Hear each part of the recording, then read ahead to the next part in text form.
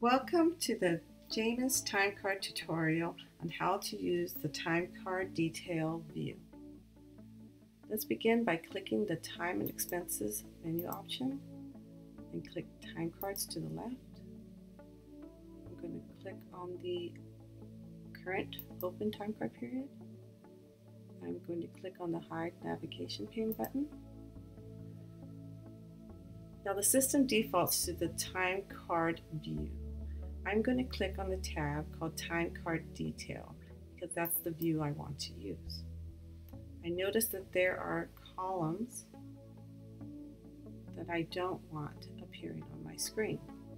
I'm going to click on the File Cabinet icon to the left of my screen. I'm going to click on Task. I'm going to hold down my Control key and click on Description, Release. Then I'm going to scroll down, hold down my Control key, then click on Location. Hold down Control key, click on Location Description, Release. Scroll up, and all four are selected. I'm going to click on the left arrow, and now they are moved to the Available Column section, and they are no longer selected columns. To save my changes, I'm going to click Save, and they are no longer appearing on my screen.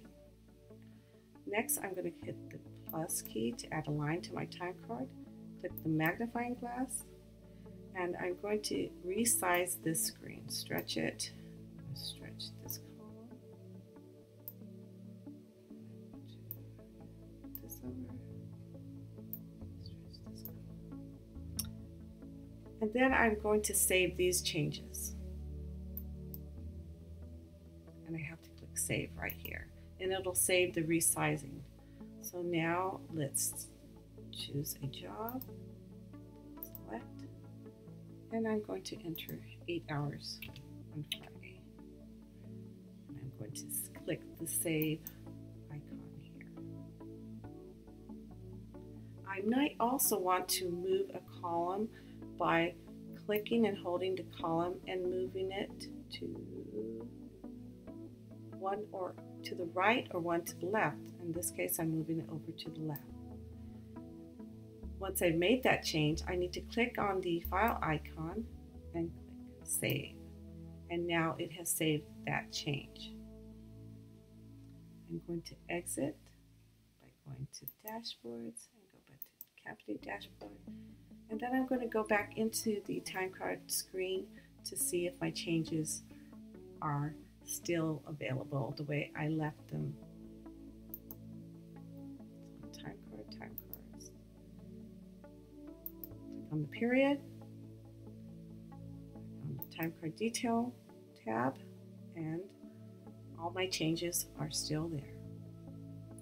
Now, just so you know, there are times where you need to spread these columns across your screen, and in that case you would click the Fit to Screen button up on top. On my screen they seem to be fine.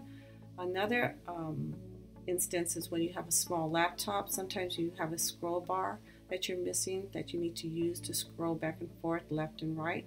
To do that, you may need to click this button up here and it will change your screen on the smaller laptops. This concludes my tutorial on how to use the time card detail view on our time card application.